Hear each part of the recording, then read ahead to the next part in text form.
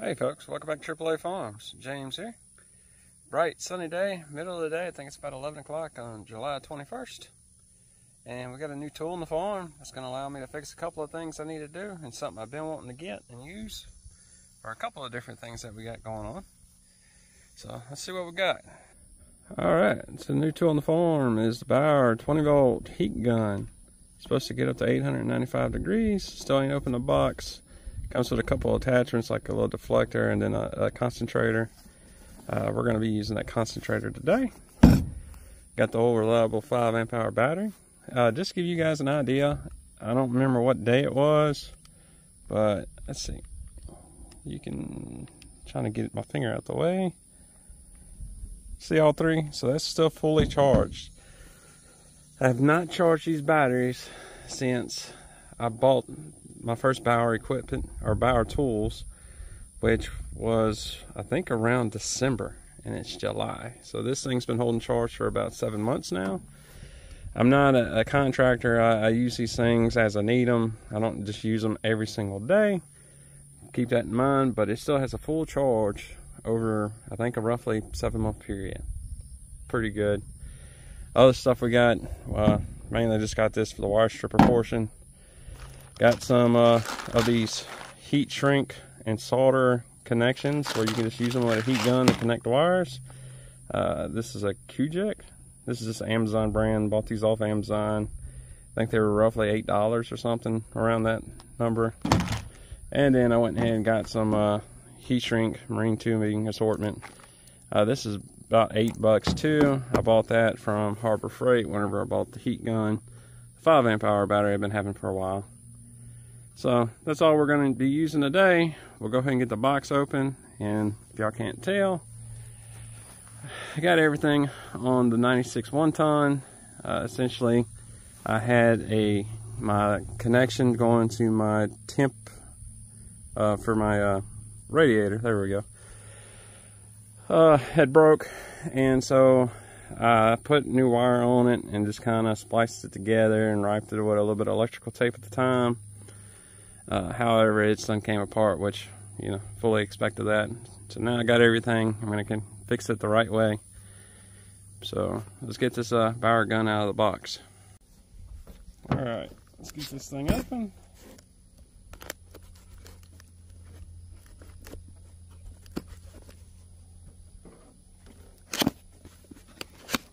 Let's see what all we have.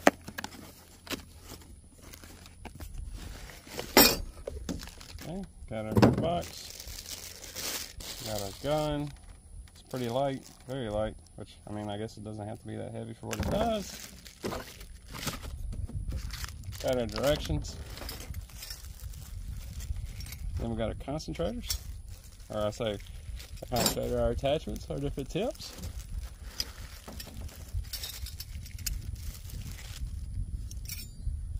Alright, so we got the deflector. Basically, the heat gun goes in here. I guess you could probably use this a couple of ways. If there was something behind what you were trying to do, such as these connections, I think, yeah, it is slide on the end like that and just push it on. You could put your connector there. That way your heat's getting to your connector, but nothing behind it. And then maybe there's a purpose where you wouldn't want full heat getting to what you're trying to do. I don't know. And then we'll be using this one today. These just clip on pretty easy. Just click her on. I think no matter what, you have to press the black button on either side for it to come on. Turns out there's a little LED light there too if you need that for some reason. There we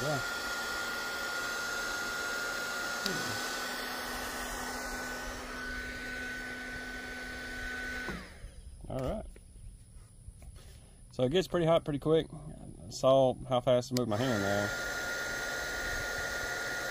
And that's about unbearable. So, and then whenever you release off the trigger, I think it runs for like an additional 12 seconds to cool off.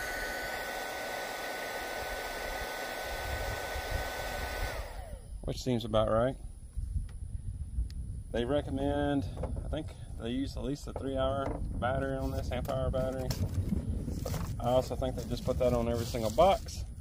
But for this case, this is probably definitely one of the ones you want the bigger battery for. I got 5 amp hour just because that's the deal that was going on. You could buy a 5 amp hour battery and charger and you got the tool free. And so I did that twice. So I actually have 2 chargers, 2 5 amp hour batteries, and the tools I got at that time was the 3/8 impact, which has been extremely nice and useful. And the other one was the bit driver, which has also been extremely nice and useful. I used the bit driver yesterday. My wife accidentally ran over the septic tank cap, clean out cap, little PVC part, and busted it. Couldn't get anything to grip it. Used a little bit driver to just put 2 screws in there so I could get a lever in there and get it turned. Nothing crazy, but I do use that bit driver probably more than everything, and I really like it. The 3/8 impact has been really nice on different things. The last video was taking the trailer tire off. It made that so much quicker than using a 4-way. And also being at the house and being able to use the tractor made that easy too. But that's enough talking.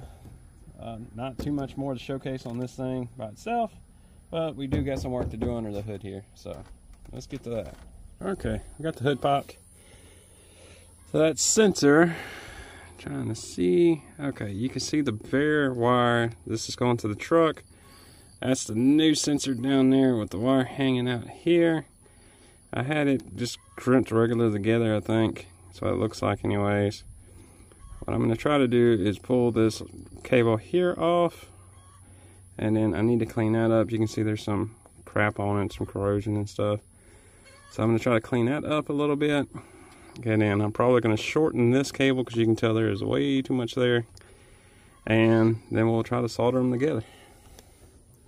It's going to be a rough spot to get to, but I think we can do it. I don't know how well I'm going to do the video though. Y'all can tell it's pretty tight in there. Alright, I got this one. I got all the corrosion trimmed off of it. Let's see, there, yeah, there we are. You can tell much better end.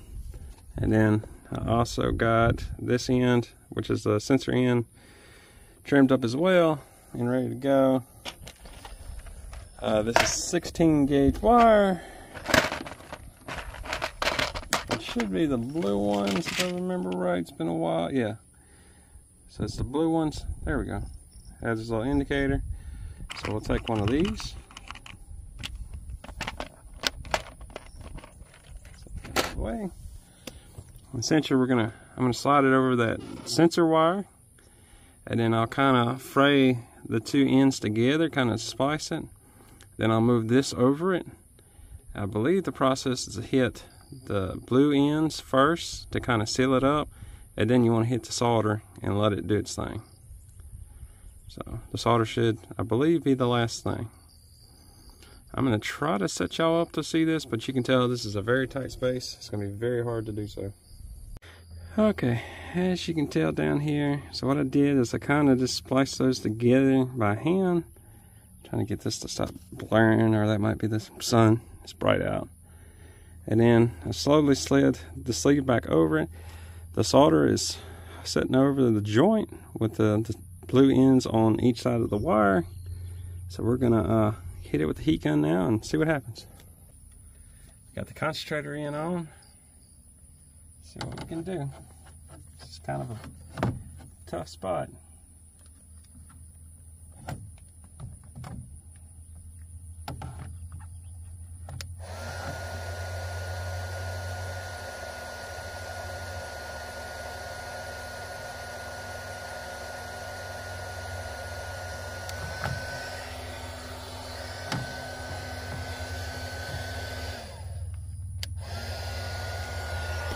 Yep.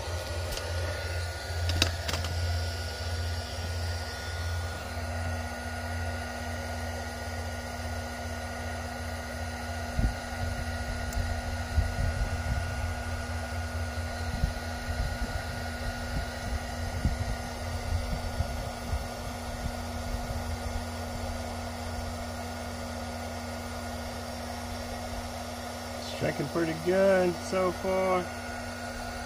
Like I said, still focusing on the plastic part of it. Alright, now we're going to focus on the solder.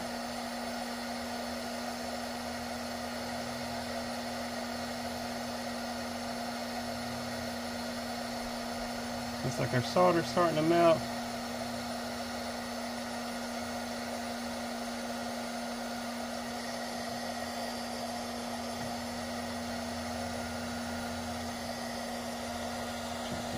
Down there a little bit better.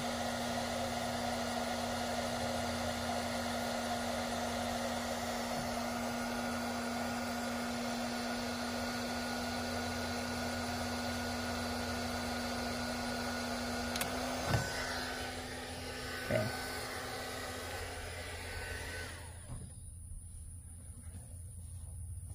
Okay. Yep, I can see the solder melted. Looks like we got our two wires joined together. Looks like each end is closed. Probably not super bright to be touching this. If I come from the top.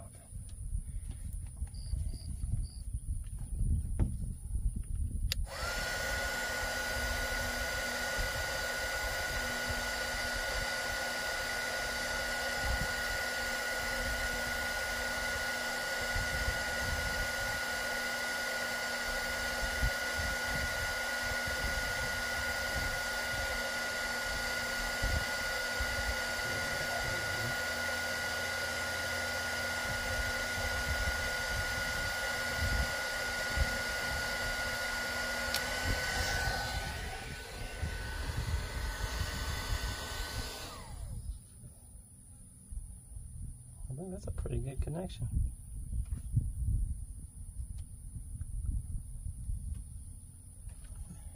I like how that turned out.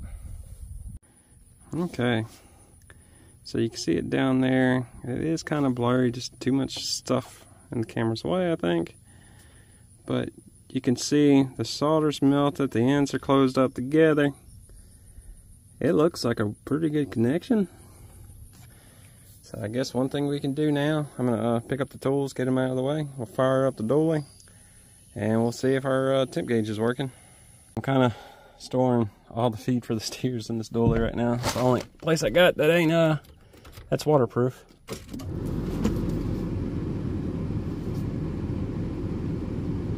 We'll wait to start.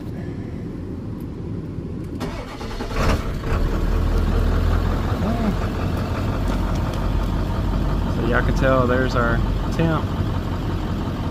It's raging cold right now because I just fired it up. I'll give it a couple of minutes and we'll see where it moves to, make sure it's moving. Kind of looks like it's already moving. Yeah, slowly. Very, very slowly. I'm going to let it run for a little while and then we'll just see where it gets to. Okay, it's been several minutes, long enough for me to do some weed eating. You can definitely tell our temp came up. This thing's always ran kind of cool. Not to mention, I got max AC on blast to try to keep the camera cool, or cool the camera off anyway. So it's definitely coming up, definitely working. So as you can tell, it's kind of hot out right now. It's kind of midday on a Sunday. Oh, it's nice and toasty. Anyway, that's going to be it for this video, guys. I absolutely love this little heat gun. Where's she at? There she is. So, this little Bauer heat gun, it's been, I mean, I know I just used it once, but I really like that I can do that now. Because that is by far, in my opinion, the best kind of connection. You got the other ones where you can just crimp them on and stuff. But this is going to give you a better watertight feel. Seal. I did not do the, what are these little tubings, assortment tubings, marine grade, marine heat shrink tubings on this.